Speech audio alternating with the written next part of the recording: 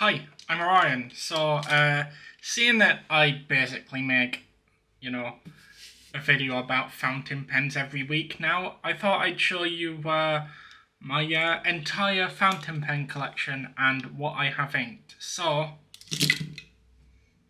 that's the collection. Listen, I didn't know how else to say it. I didn't know how else to do it, so screw it. I have four. This is my entire collection as of the 11th of March, when this is going up and when this is also being recorded. So we're gonna start out with this. This is the biggest one. Now, you might be thinking, you're just getting into fountain pens and you get a Mont Blanc. Well, you will see that, yeah, it's a knockoff.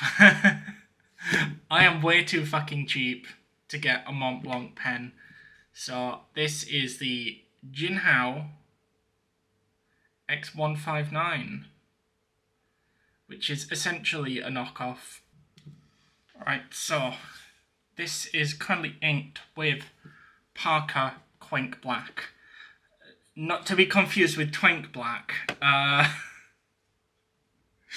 Listen, if you knew me, you know that joke was coming. So, Parker Twink Black, Quink Black. Yeah, listen, welcome to my channel. I don't take myself too seriously. But anyway, I'm going to do a bit of a swatch test, and I've just realised how blown out that looks. Hold on. Okay. Doesn't suck as much. So.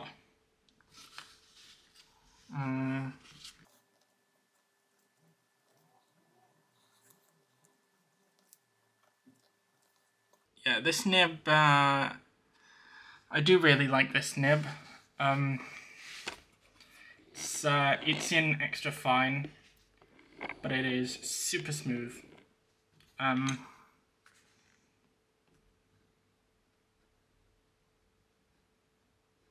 I have sort of tried to adjust the nib to make it more like inky. Yeah.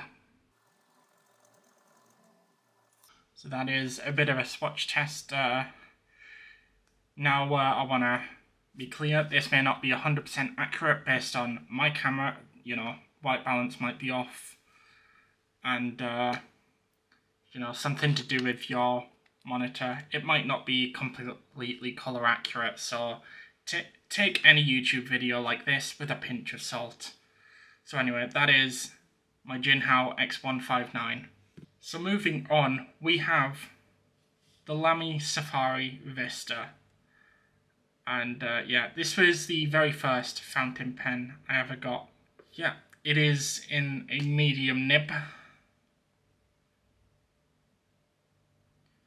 I'm having to be very careful with what I do because the focus isn't great, and just the lightness of everything just isn't great. But yeah, it was my first. And yeah, I really enjoy using it. So actually I should probably say what ink I'm using. I'm using Diamine Imperial Purple. I've really gotten into Diamine inks because they're cheap, and these are the small little plastic bottles. I really like Diamine inks. They're just, oh fuck. There's an issue with this bottle. I'm gonna be right back. Okay, well, that was embarrassing. Yeah, supposedly you shouldn't really tilt these bottles too much, but yeah, this is Diamine Imperial Purple in the Lamy Safari in medium. Well, Lamy Vista.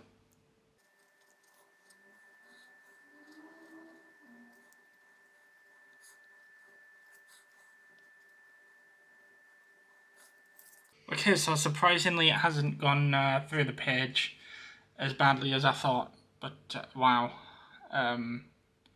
Well, it's already pretty smudged. Well, shit. So moving on, this is a pen that I literally only got like last night, and it is the Wingsung 3013. Turn around.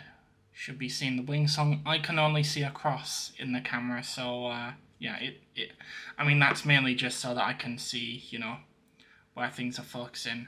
But it is inked with. Now I'm gonna have to be strategic, because if that's what happens with the purple pen when you tilt it too much, I don't want to know what happens when you tilt this one too much. But it is Diamond Meadow, which is a nice green. And I'm going to make sure that I don't tilt it too much, because I don't want the ink to go anywhere. Well, except on the page. But yeah, this is my very first vacuum filler pen. And yeah, it was kind of a bit of a pain to get going with the ink, but now that I've got it going, it's yeah.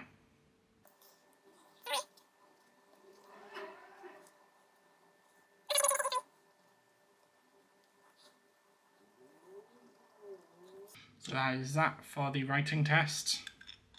And then finally, this is a pen that I wish I loved. Because it's a nice size. It's, you know, it's blue, it's metal, and it has a really nice spring-loaded clip. But the issue here is the nib. It is unbearably scratchy. This is the Hongdian M1. It's a nice pen, but the nib is literally like unbearable to use. And this pen is inked up with, it's a very popular diamine ink, Diamine Oxblood. Again, making sure I'm not tilting the bottle too much, because I don't want the ink to explode again. You know what, I'm not going to post it. It's another little bitch.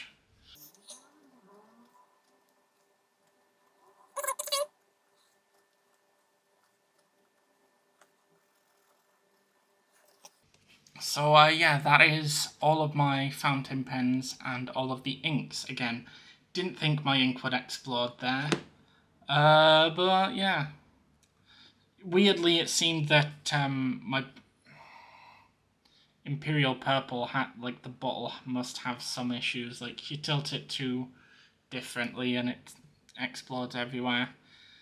I might just have to find some sort of other solution for that bottle, because it just gets a bit too excited. But anyway, that is it for my fountain pen collection and what I have currently inked.